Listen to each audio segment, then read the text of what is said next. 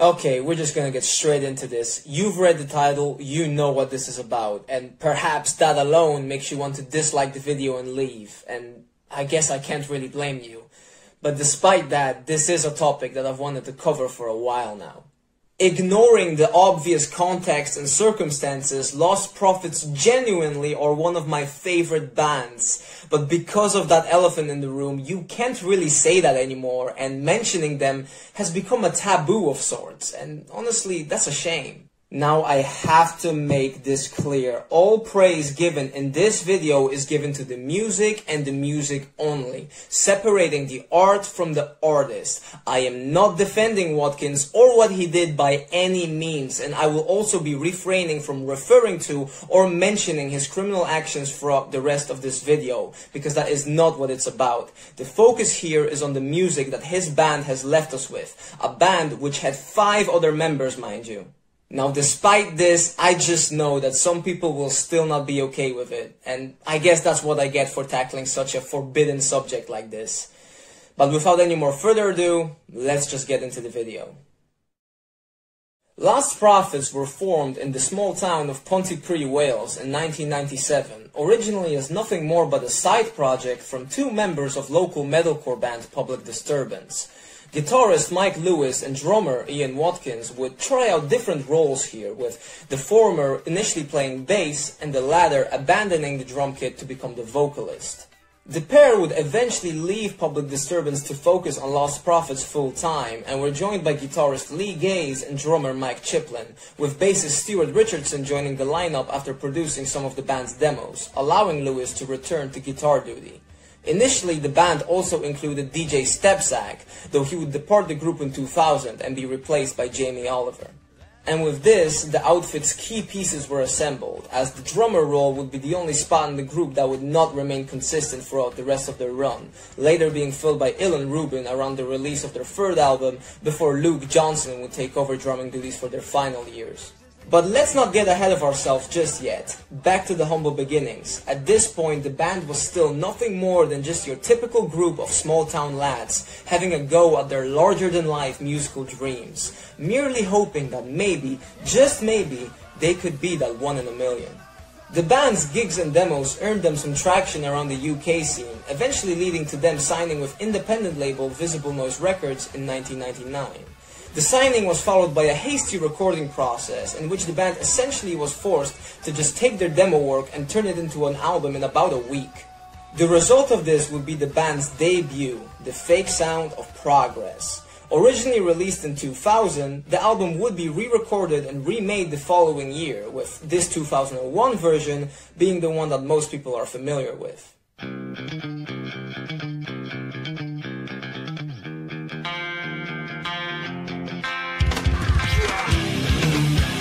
Now, despite the band's unsatisfaction surrounding its rushed creation, the album would help Lostprophets enter the mainstream picture of the UK rock scene in 2001, led by the record's 2 singles, album opener Shinobi vs. Dragon Ninja and the title track, both of which enjoyed good radio play. The former of the 2 even managed to enter the alternative chart in the US, and it's not hard to see why. It's a rapid, no-nonsense punch in the face that wastes no time kicking things off. Clocking in at under 3 minutes, it's short, sweet, and served as a great introduction to the band at the time. The album itself, while rough around the edges, was a very strong debut. Sure, it lacked the polish and maturity that Lostprophets would gain later, but it more than made up for it with its youthful energy and eagerness. This is Lostprophets in their most raw and pure form, all the while doing a great job of showcasing the strong musicianship present in the band. You could say what you want about the music, but there was no doubt that these guys were talented, and the great instrumentation would remain a staple of the Welsh rockers' sound. Lyrically, the album deals a lot with the band members' younger years, whether that be their rebellious side or just nostalgically looking back at them, like on the aforementioned Shinobi.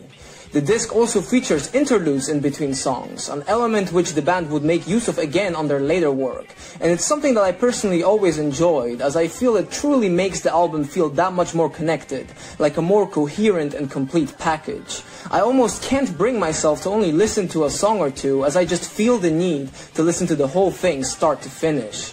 The title track is probably my favorite cut from the record, but the song quality stays very consistent from cover to cover, with a couple of more laid-back moments scattered around in between some of the heavier tracks like Cobra Kai. Maybe some of it has not aged perfectly, with this release probably being the closest the band ever were to straight-up nu metal, and we all know that the general opinion on that genre is still very much split within the rock community, but there is certainly a lot to like here still, and especially if you are a fan of the genre like me. Overall, while certainly far from my favorite Lostprophets album, The Fake Sound of Progress is a strong effort, and it did a very good job of introducing an act that would remain a constant in the scene for years to come. Again, it might not be perfect, as I also feel that there are a few moments in the later part of the disc where some of the songs blend together a little bit, and Ian's vocals aren't always super consistent, but those are nitpicks if anything, especially considering that this was the outfit's full-length debut. So Lostprophets finally had their foot in the door, already becoming a known name in Britain and even managing to subtly creep into the American market as well. However, the band members were still left with an unsatisfied itch from their debut release, one that they would make sure they were going to get rid of on their second album. This time, they were out to make a statement, eager to prove that they were more than just another flash in the pan, and that they were here to stay. The outfit would move the recording process to the States this time around, Los Angeles to be exact, and what would follow would be the group's 2004 effort, Start Something.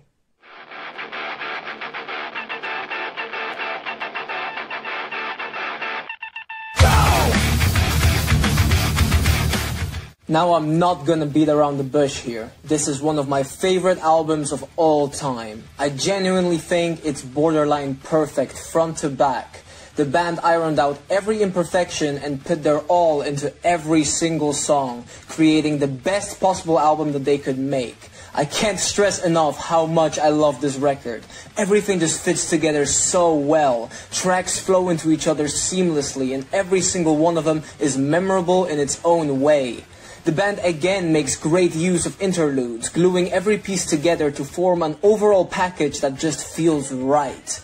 This is an album that I can always come back to, no matter the mood or time of day, and never would I ever feel the need to skip over a track. From the awesome, energy-filled opener, We Still Kill the Old Way, all the way to the spacey, atmospheric, dreamlike album closer, Sway, which takes the listener on an epic journey of sounds. There is absolutely zero filler. I frankly cannot fully express my love for this album in just words. I can't fault it for anything at all. It has high energy when needed and slows down at just the right moments without ever taking away any momentum from the overall package. The biggest hit from the album was track 3, Last Train Home, and it might arguably be Lostprophets' most well-known song, period. It's an uplifting anthem that personally never fails to pick me up from the ground, and I also can't help but sing along to its lyrics every time I hear it. The song charted very well in the UK, but also helped the band fully break through into the American market, as it topped the Billboard Alternative Songs chart. Last Train Home wasn't the only successful single from Start Something, however, far from it. Burn Burn, Make a Move, and Last Summer also became some of the band's most recognizable tracks, all charting well on radio and becoming and remaining concert staples for the rest of the band's run. The record's fourth single, Last Summer in particular, is one that always stood out to me. It's a song that always gets me nostalgic whenever I listen to it, even though I don't even really have any memories connected to it specifically. It's a track about looking back at all the good times you've had with your friends during summertime, something which I'm sure many could relate to, myself included.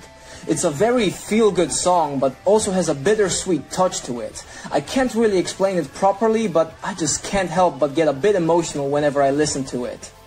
The album's title, Start Something, apart from referring to the fact that the band was left unsatisfied with their debut and how it didn't accurately represent their musical ability, hence meaning that this record was the real start of their musical journey, also showcased the main recurring theme on this album, that being taking control of your life and chasing your dreams. As the album's title track says, stop dreaming, start something. And that's the general message of the disc, with many inspiring and uplifting tracks, anthems for all underdogs and outsiders who maybe felt like they didn't fit in or weren't good enough. A line from the record's first track sums it up: even through your doubts, we will still be here.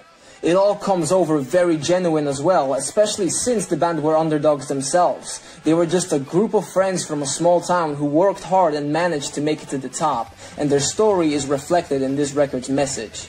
I mentioned before that this is an album that I can listen to in any mood, but it definitely is most effective whenever you're down and in need of a good pick-me-up.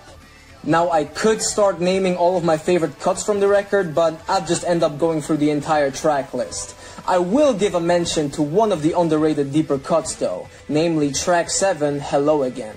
It's a bit of a slower song with an epic chorus featuring lyrics that I personally have been able to really relate to, about salvaging a relationship with a troubled someone, essentially saying that everything could be forgiven and you both could start again, and all it takes is for that person to just say hello again.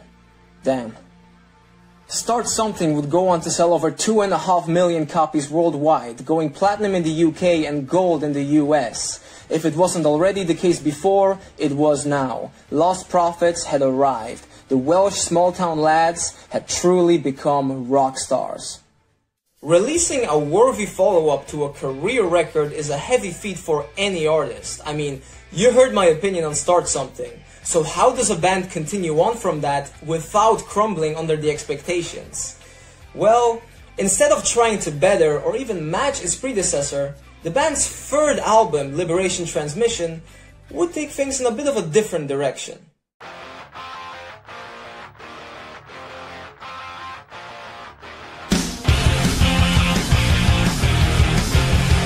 Released in 2006 and produced by legendary producer Bob Rock, known best for his work with Metallica, Liberation Transmission adopted a more mainstream sound with various 2000s pop-punk and emo influences in the album's core elements, like song structure and guitar tone. There are no interludes, and the songs feature more poppy hooks and sing-along anthemic choruses, perhaps taking inspiration from the success of Last Train Home. While the shift in style did not sit well with everyone, I personally feel that the release manages to perfectly ride the line of becoming more accessible without going completely soft, and it also managed to somewhat refresh the band's sound. The stylistic shift also proved that the band were talented enough to change, but still be just as good, as once again, I do not think that there is a single skippable song on here. Tracks like The Rebellious, The New Transmission, and the super catchy album opener Everyday Combat proved that the guys still had attitude, while slower songs like the heartbreaking 4 AM Forever, ballad album closer Always Always, and the record's lead single and one of the band's most well-known tracks in general, Rooftops, kept everything in balance. These lighter moments are spread out across the album in such a way that the overall package never loses any steam, and everything still manages to flow well despite the lack of interludes. One thing that definitely did not change here was the quality of the songwriting, as the lyrics remain as strong as ever, with this album having some of the band's most quotable lines in my opinion, all throughout the album. Additionally, the pop-influenced hooks made for some unforgettable choruses that you can't help but sing along with. It's just a very fun album to listen to, I think that's the easiest way to put it. Sure, the material on offer on Liberation Transmission perhaps didn't scream out revolution like its album title, but Lostprophets were able to pull off the sound with flying colors, managing to stand out enough and remain memorable. And while the more manufactured and accessible approach divided opinion amongst fans, it did seem to pay off for the band, as Liberation Transmission would debut at #1 in the UK, alongside receiving another platinum certification, further cementing LP's place at the top of the scene. At first, the group wanted to quickly follow up Liberation Transmission with another release. However, reality turned out to be a lot more complicated than that. The band went through a difficult studio process to say the least, with multiple delays and even scrapping a whole album's worth of material at one point. The higher-ups and the band themselves had differing perspectives on what direction the new music should take, and the difficulties would lead to Lostprophets leaving their American label and choosing to have bassist Stuart Richardson co-produce the album, as of course he had previously done the same for the band's demos in the 90s. The result of this would eventually be the band's fourth album, The Betrayed, which was finally released in early 2010.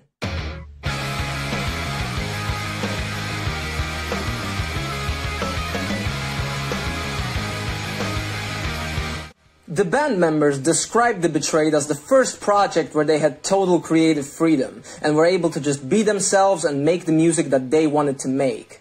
Thematically, it is probably the band's darkest album, especially if you take a deeper dive into its lyrics, but the music does still hold on to some of the sing-songy, poppy elements from Liberation Transmission, and overall, the record is actually quite a stylistic roller coaster, as it basically tugs on the listener's sleeves from a bunch of different directions during its 47-minute runtime, with the songs ranging from edgy ass-kickers to Motowny anthems to even somewhat progressive territory. I feel it's safe to say that The Betrayed is Lostprophets' most experimental release. It's not the end of the world, but I Can See It From Here and Where We Belong were the two big singles from the record, and while they certainly both are highlights, the album does have a bunch of great deeper cuts too. And again, I feel that the overall package is very strong from start to finish. The band returned to their roots and brought back the use of interludes in between tracks after not doing so on their previous effort, and this again only helps make the album feel like a more complete journey, with the opener, If It Wasn't For Hate, We'd Be Dead By Now, and the closer, The Light That Shines Twice As Bright, acting as sort of intro and outro tracks respectively, making the album feel like a very cinematic experience. The latter of the two is actually one of my all-time favorite Lostprophets songs. It has a great build-up, emotional hook, and epic climax that eventually fades out to finish the album beautifully. I would go as far as to call it one of the best album closers I've ever heard. Other highlights include the loud and punk-influenced Destroyer Destroyer, the fun and energetic Next Stop Atrocity, and the underrated A Better Nothing, which was originally planned to be the record's fourth single. But again, this is definitely another album from the band that I feel should be listened to in its entirety. Now entering the final chapter of Lostprophets, in the early 2010s the band would leave longtime UK label Visible Noise Records and sign with Epic for their fifth studio album, Weapons, which would eventually release in April of 2012. Now little did everyone know at the time, this would go on to be the band's final ever release, making it all the more interesting in retrospect, considering it came out mere months before the group's eventual downfall.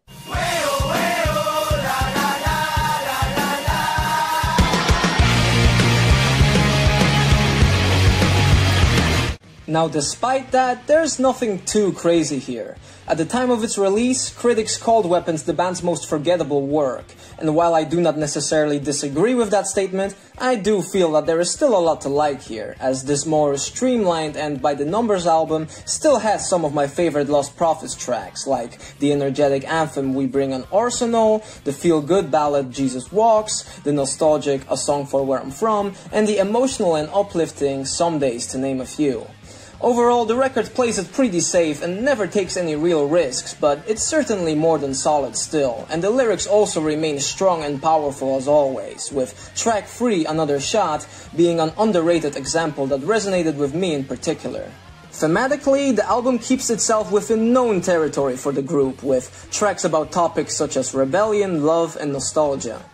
I always saw Weapons as a bit of a combination of the band's two previous albums, taking the poppy mainstream interludeless vibe from Liberation Transmission and combining it with some of the thematic elements from The Betrayed, although not as dark, replacing that with a bit more of a summery vibe. Again, not the band's best work, but I feel it definitely deserved its place in their discography, and perhaps it would have gone on to perform better on the charts if not for what was to come. But yeah, we have reached the end of the road. After some final tours throughout the rest of 2012, this was it for Lostprophets. The band was actually planning on coming back with a quick follow-up to Weapons, as during an interview with NME in November of that year, it was revealed that they had already written 5 new songs for a new album, which they hoped to bring out the next summer. Though of course, these tracks would never get to see the light of day, as only a month later, everything came crashing down. So yeah, perhaps in a different timeline, we got a 6th Lostprophets record in 2013. Well, no point in wondering about that now, is there? These days, Lostprophets are nothing more but a sour, distant memory for most, now being known as the band that shall not be named. What can I really say that hasn't been said already? It's just a shame how everything had to play out. All the talent, all the success, the awards, the dreams, all thrown in the bin. However, I do not think that the music should be left forgotten, especially considering its quality, or just the fact that I have not been able to come across another act which has been able to fill its void. Not even No Devotion, the band which essentially was the immediate continuation of Lost Prophets with a new singer, as it was a huge departure from the sound for which the Welsh rockers were previously known for. But what can you do? But that was it for this video. I know that this is not an easy or perhaps even comfortable topic to talk about these days, but I hope that I was able to do it well enough. Thanks for tuning in. My name is F.A.D, and I'm gonna see you guys in my next video. Bye.